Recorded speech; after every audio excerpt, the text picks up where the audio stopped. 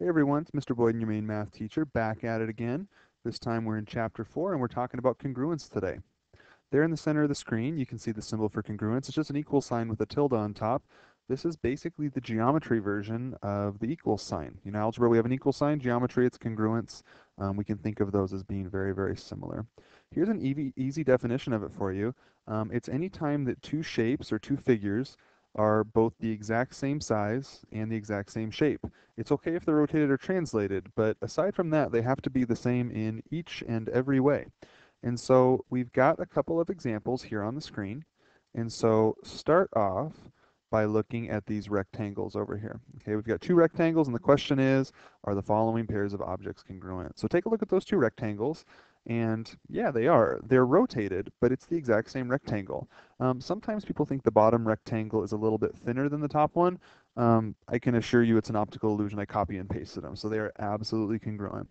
Let's move on now to these little diamonds or whatever you want to call them over here. Are these congruent? No. The one on the right is bigger. It's elongated. It's all stretched out. So no, they're not congruent. What about these clocks? They are the same exact shape. It can be a little tricky though. So notice how this clock on the right has a different minute hand than the clock on the left. So it really is up to the interpreter or in the eye of the beholder on this. If you think that means they're the same, that's okay. They're definitely clocks. The numbers are in the same spots, but the hands are in different places. So if you say no, that's okay too. What about these triangles? Yep, they're flipped. They're the exact same triangle, same shape, same size, so they are congruent. And what about our smiley faces down here? Okay, we've got little smiley face and we've got big smiley face. Well, wait a minute. We said they'd be the exact same size. So no, those are not equal. Now, while we're talking about congruent shapes, let's talk about why maybe we would care about whether or not shapes are congruent. Okay, so here we've got an image of the Tacoma Narrows Bridge right in our home city here in Tacoma. And I want you to look for a minute and see if you can find any congruent shapes on there. And why would we care? Well, the one that jumps out to a lot of people is all these triangles. Okay, we've got a triangle here, same triangle there. Switch colors so it shows up a little better. So triangle, triangle, triangle, triangle. And all these are the same. And we want those all to be congruent, or otherwise we're going to have an inconsistent bridge. It's going to be bumpy. It's not going to be sturdy. The reason they use triangles is because the triangle is the only shape that is completely rigid. There's no way without breaking the metal to break it. It doesn't fold. It's not flimsy. And for any three given side lengths, so side length, side length, side length, there's only one triangle that can be made, which makes it an extremely sturdy shape for building. So geometry is fairly applicable to life because most of us at some point or another, we're going to build something. We're going to have something around the apartment, around the house that we're going to have to fix, or we're going to want to build something. In my case, I've built rabbit hutches and done home repairs and little woodworking projects and things that have required a little bit of understanding of geometry. And this rule that triangles are stronger than four-sided shapes has been really, really useful to me. So if this bridge didn't have the triangles, but instead all it had was, let's say, a series of rectangles, with almost complete certainty, I can tell you the bridge would have collapsed by now. Rectangles are not very strong, but as soon as you add those triangles in, now the bridge is very, very sturdy and very safe.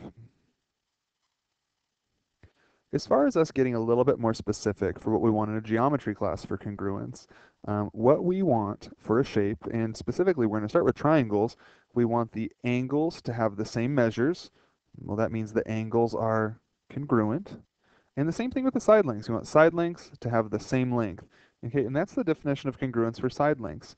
So you may want to pause the video here and record that this is what we're looking for. This is our definition for congruence, and these are the criteria that we're going to use.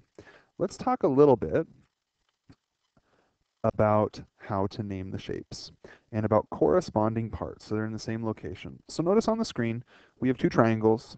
They are the exact same triangle. One of them was just rotated and we gave it different letters. So let's talk about what we mean when we say corresponding parts. Okay, all that means is that this angle C, if you can tell where once this shape, this triangle, turned into the triangle on the right, where does C land? With which letter? J, L, or K, does it match? Well, we can see that this is sort of that the end where the two longest sides come together. And where does that happen? That happens down there at K. So when we talk about corresponding parts, that's what we mean. And so the way we can write that out right now, we can say that angle C is congruent to angle K because they're corresponding parts. What about angle A? Where's the corresponding angle on the other triangle that goes with A? Well, that's down here at angle L. And what about angle B? What does that correspond with? Angle B, if that rotates over, that corresponds to angle J. They're in the same location. Now, let's look at our question over here on the left. We want to name 3 pairs of congruent sides. A moment ago, we just named angles. So pay attention to how we label the sides. So I want to start with this side, the side that goes CA. And if it's a side, I need to indicate that somehow. I'm going to do that by putting a little bar across the top. And so now I want to find the side that corresponds to side CA. Now remember, C corresponded to K, and A corresponded to L.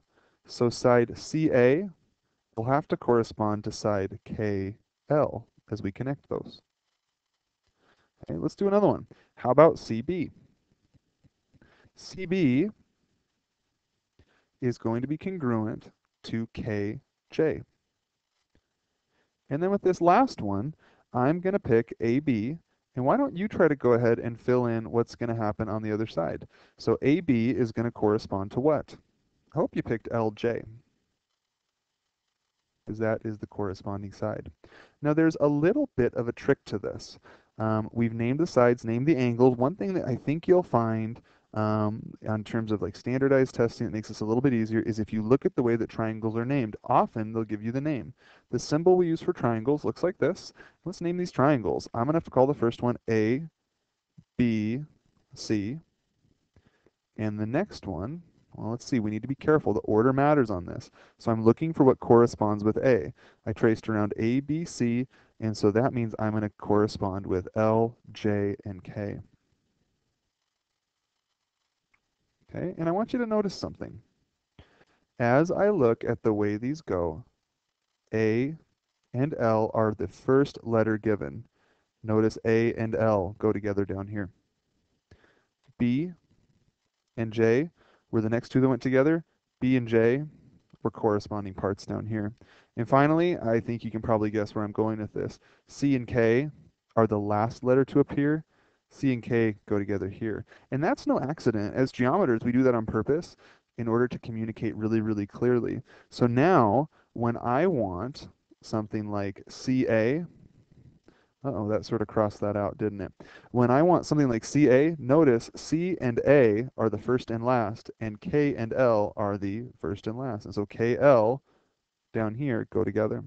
Okay? That's a little trick you can use when you're given something like this triangle congruence statement. You can use that to your advantage in answering these types of questions.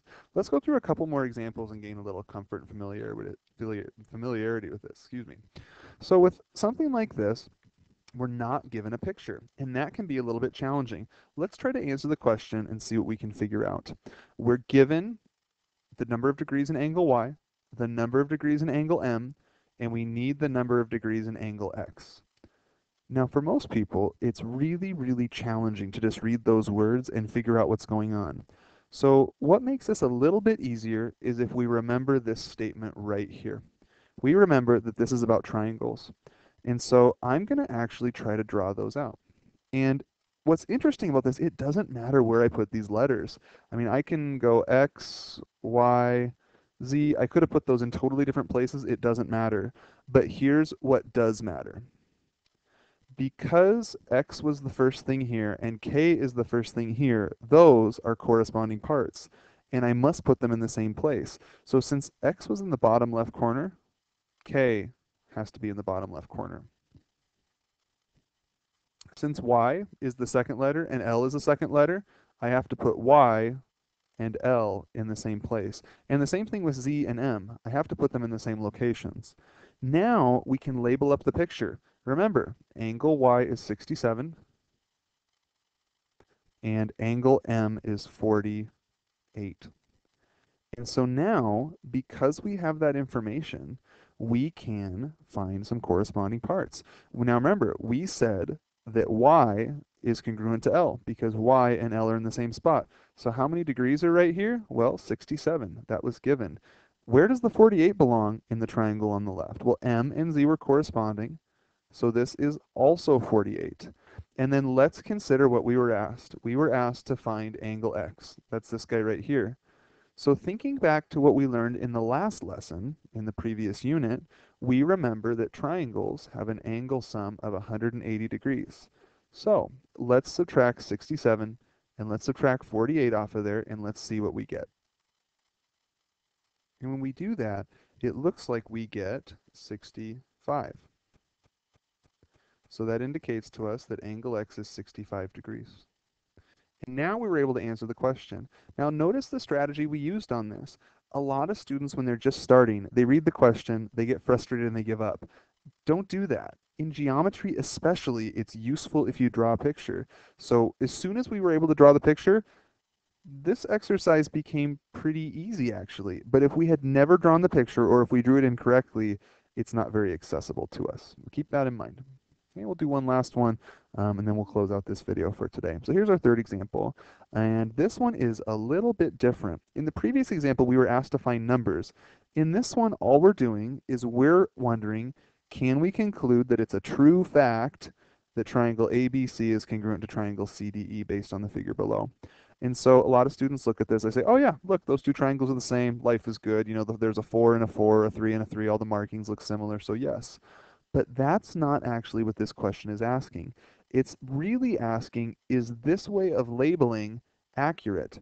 And so think about it like this. They're asking, does A actually correspond with C? So let's ask that. Angle A is right down here, and it's got one marker on it.